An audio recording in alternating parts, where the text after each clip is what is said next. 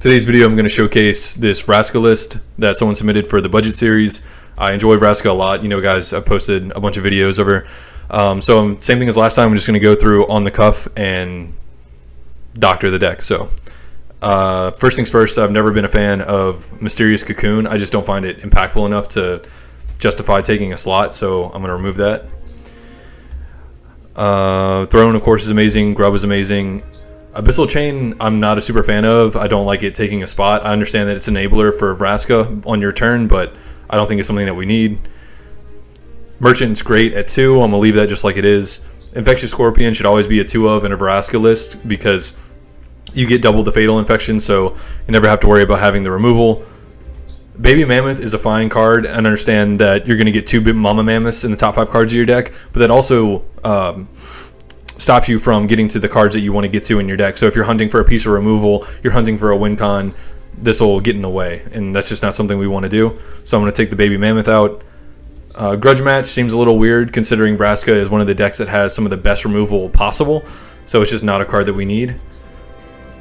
Bone Club Shambler, this deck has like a mini zombie package, and I think there's just better things to be doing, so I'm going to take out the Bone Shambler for now.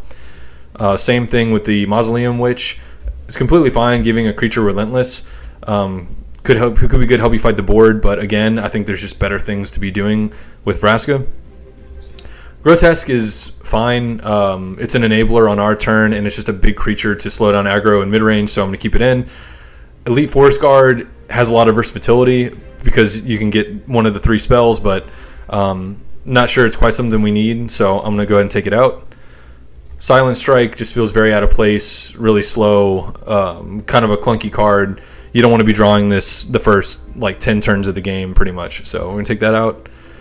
Southpaw is one of the best enablers on your turn and its removal, so he of course stays. Gorm the Great, I just don't see a reason to run this guy. Turn to Stone is one of the best cards in the game, period, so of course we're going to leave that at 2.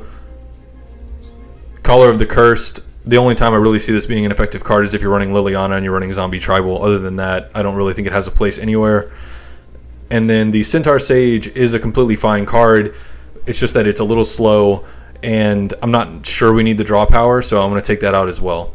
So now we're down to 15 cards, and so whenever I'm building a deck, I think of what are my game plans against the 3 main archetypes in any card game. So you got aggro, mid-range, and control.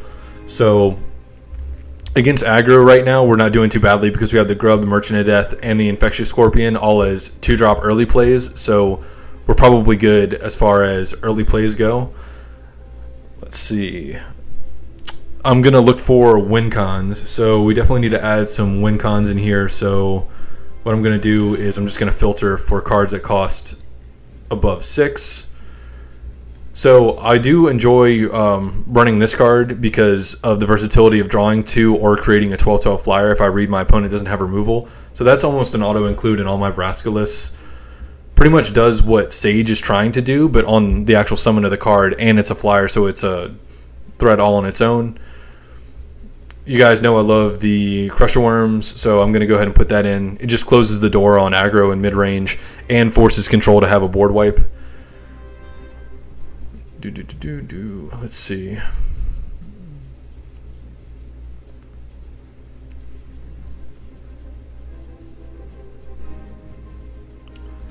This guy can be a very obnoxious win con if your opponent fails to have a shell game or a way to put it back in the deck or a turn to stone. So we can go ahead and add that as well. And you guys know I do like the Brawling Behemoth because while it's not direct card advantage, he's going to answer a card and then he needs to be answered. So he's basically a kill spell on a giant body.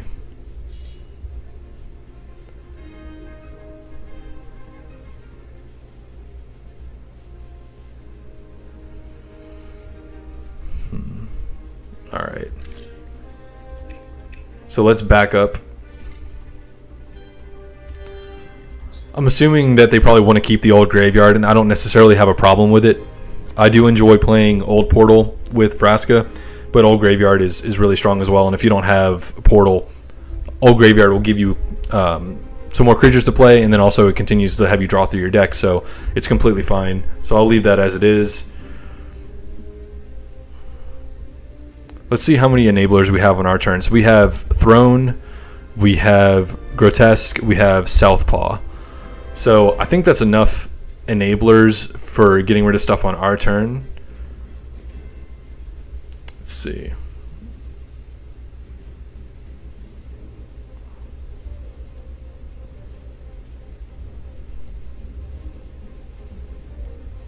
I do actually really like Soul of the Wood in Vraska lists, because if you kill it on your turn, you can gain 6, and that can really get you out of burn situations and help you stabilize against aggro and mid-range.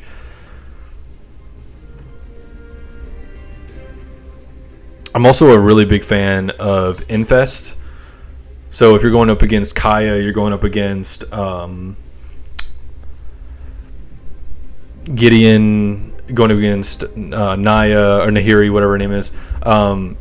Those wide boards, especially those wide boards that have armor, Infest is really good for punching through. I don't know why this deck didn't have Foul in it. It's one of the best cards in the game, so we're gonna put in the Foul. Let's see. I am gonna put in the Stags just because I like fighting for the board with bodies.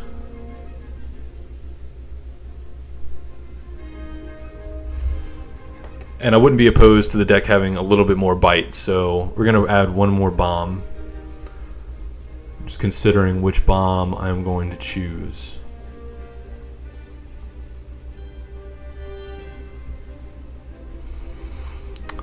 Our curve looks pretty solid so far. We can get win cons off of Throne. We can get Crusher Worm as a win con. We can get this as a win con. This is a pseudo win con. Not to mention the Pact of the Warlock, Whispers of the Grave, just finishing the opponent off with drain damage. So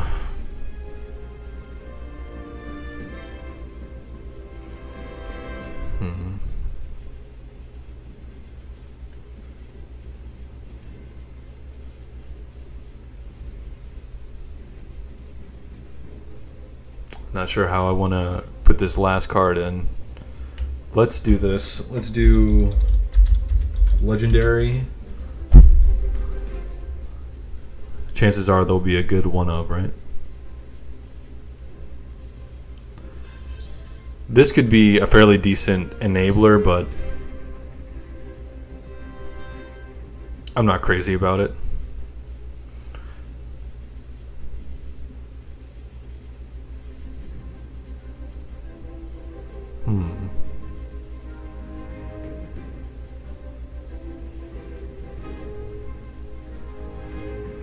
I'm not opposed to this.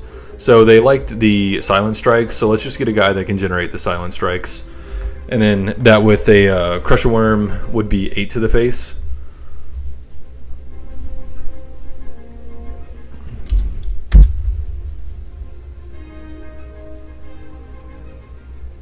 And I'm just going back through everything, making sure there's not something that I want to include that I haven't. Wurms Wake also isn't a bad card if you just want to go a little bit more beefy. I do enjoy Gluttonous Goo as well, but I think I'm going to keep it as is. All right, so let's give this a try. All right, so we got a mirror match. That is not what we were looking for, but whatever. We'll take it. See how it performs. Hopefully the old graveyard makes it to where we can outgrind them depending on what land they have. Okay, so we both have old graveyard. This will be an interesting game. I'm going to keep the Turn to Stone. There's certain targets I want it for. Aren't you beautiful? It's like looking in a mirror. Make your vow.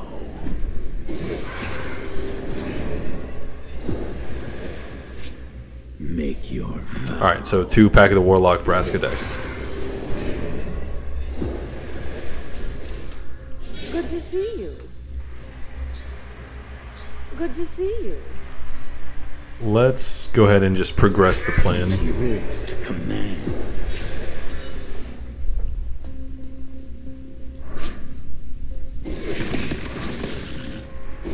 I redecorated.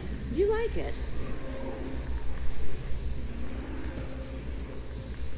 Curious to see what 1-drops they get. Hopefully nothing that can contest Scorpion 1/1. You don't die in vain.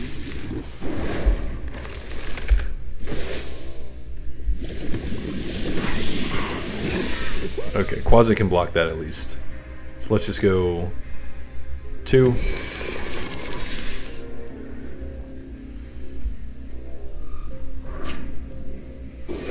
Interesting. Little mill package going on. I kind of like that actually. Death is a part of life. That's unfortunate. Having Crusher Worms leave. My little grubby wubby. Okay, so we can block here. We can block here.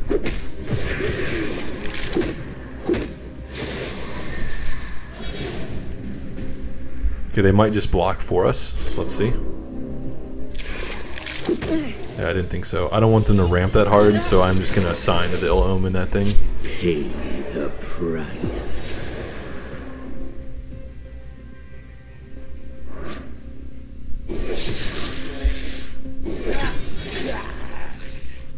Okay. Let's attack, see if they block here. They do. That's good news for me. Death is a part of life. We're gonna infest. Let's clean it up.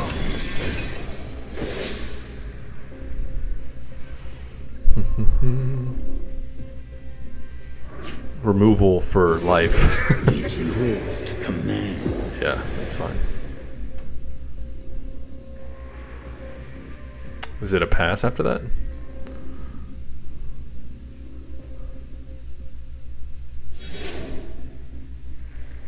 Yikes. Alright, so we'll just play our Grub. My little grubby We'll go ahead and play wubby. Whispers and we'll pass.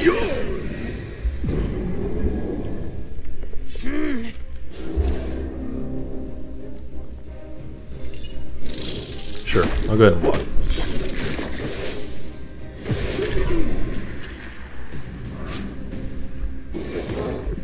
Makes sense. No. Alright, that's fine. We'll just play it. We can block into it twice.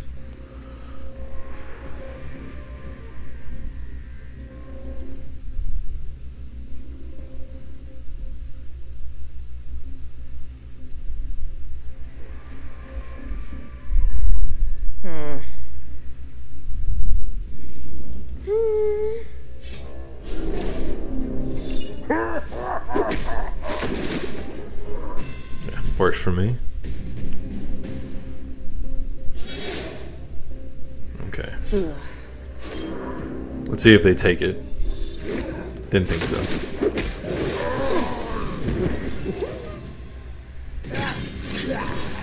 And we just don't have that much to do. Our hand is just removal. Old Graveyard needs to start triggering for us.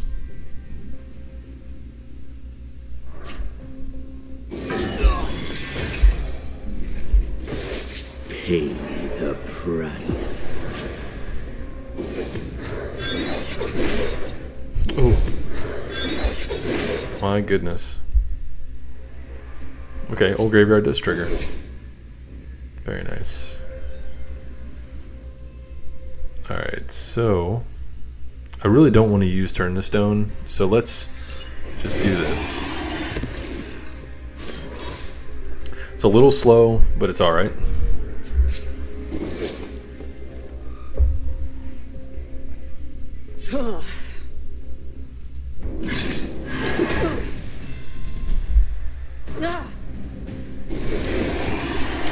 Alright, that makes sense. Big beefy boys. Let's do this. You don't die in vain. Alright.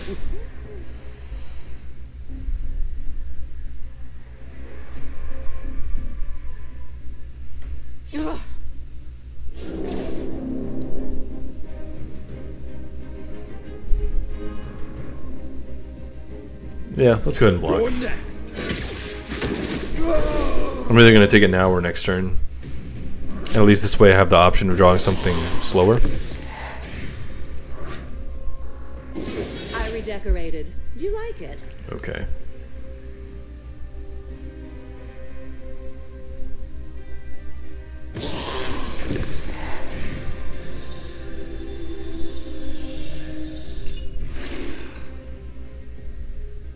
I redecorated. Do you like it?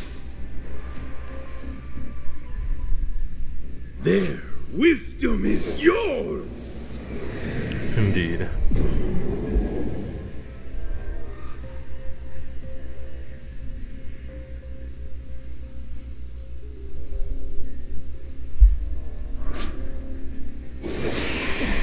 You don't die. I mean, he could have at least swung with it first, right? Unless he just didn't want the potential of not sacking this. Yeah, this is a totally fine sequence of events for us.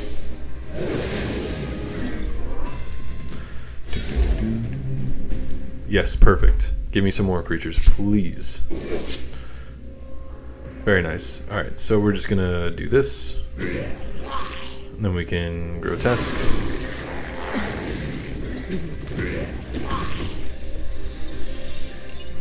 I'm fine with taking 6. Man, all the graveyards are going off.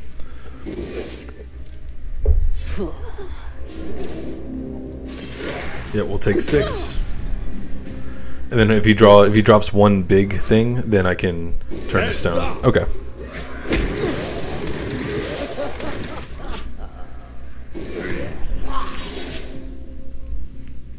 That works.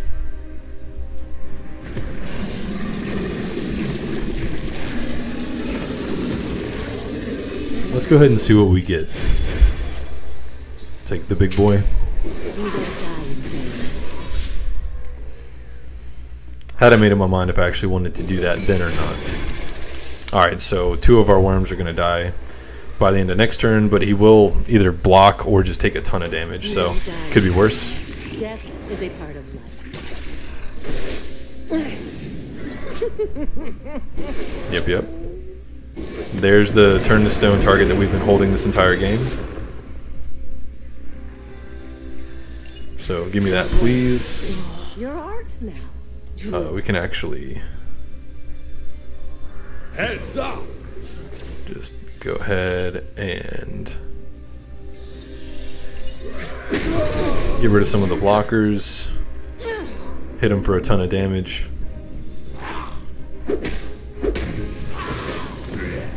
And this is the catch-up turn, right? And I'm going to save the last charge on the throne for the clumsy torchbearer. Yep, makes sense to me. I doubt he's going to attack. Okay, sure. That gives this a higher chance. Oh yeah, I didn't think he was actually attacking. You don't die in vain.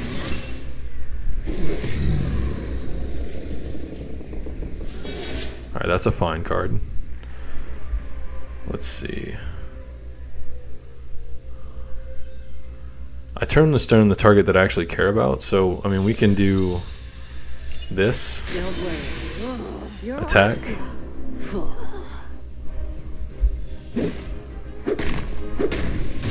You're next. Yeah.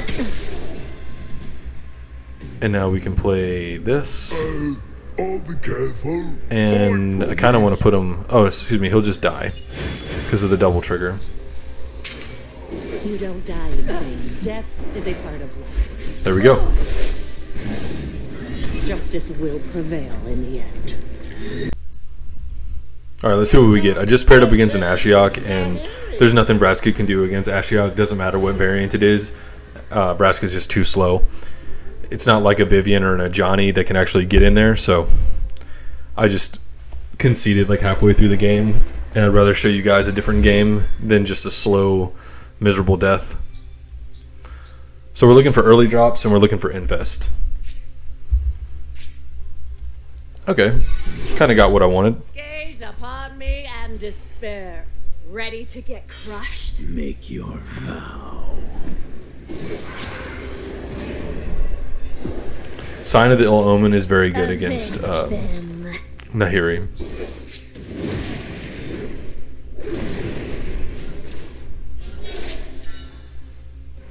Alright. play the 1-drop. If Quasit's next turn, that's a really nice curve out. I got your shield right here. That's fine. I would like to just clear their board up, so I'm really hoping that they do block. Okay. Did not block.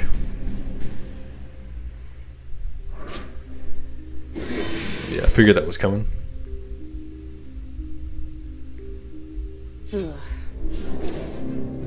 I'm in no hurry. I'll take the 2.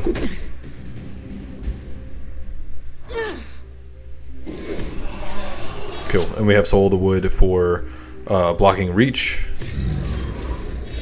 And then if they don't swing with it, Stag, I'm going to have Stag pick it off.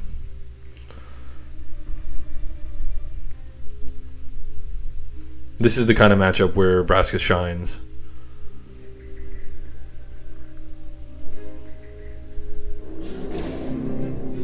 Sure. Like if they want to play more stuff to try and protect it or whatever, that's fine with me. So I guess that was just a bluff and they were hoping I wouldn't block. But I think that's a little silly.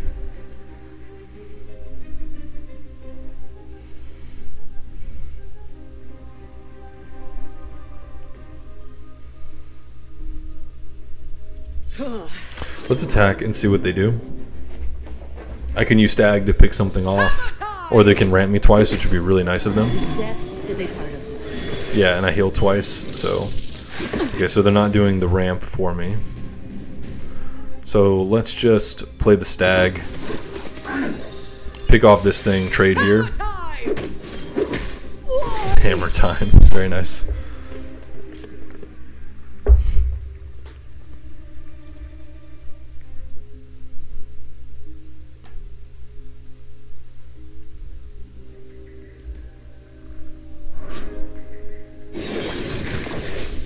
Hey, that works for me. If Grub takes out a Retaliate, then I got nothing to complain about. Cleave your foes. If they have shields up, I'll block anyway. So is he not blocking? Alright. Not attacking, excuse me. Yeah. I'll get in my free damage.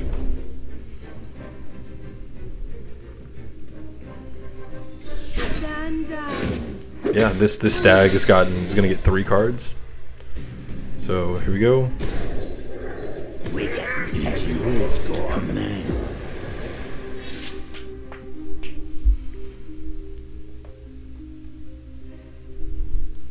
I think it's really easy to box this Planeswalker out. Spellslinger, yeah, Nahiri. I think it's way too easy to box her out. Same thing as Gideon and Kaya. That's why I don't play them that much. Hardly at all. Yep. And we still have a good block. And if they just pass, I'm gonna Behemoth if my land doesn't trigger and swing at them for 6.